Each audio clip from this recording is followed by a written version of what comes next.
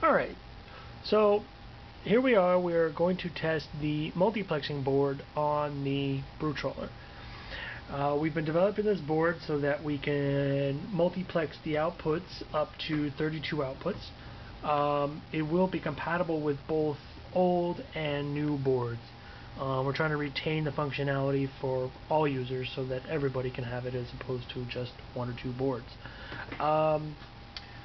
Here I have it hooked up to one of my test controllers. It just uses a standard little 6-pin cable. Of course, I've made this one up, which the finished version will have a ribbon cable. Here it has headers on board, which is tough to see, but these are 3-pin headers.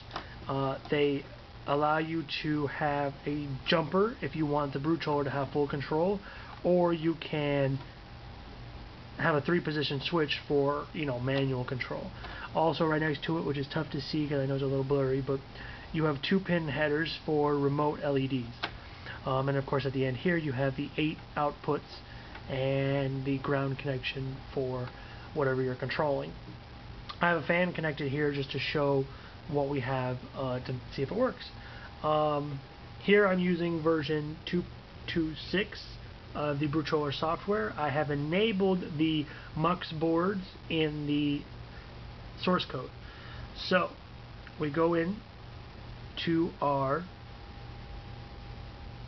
system setup and we go down to configure valves, and as you see under the hot liquor tank fill, I have set alternating valves to be open, and under the mash fill I have the other set of valves open, so that way it kind of gives me an idea of which ones are working. So then I exit back out, go to the main screen, and go to auto brew.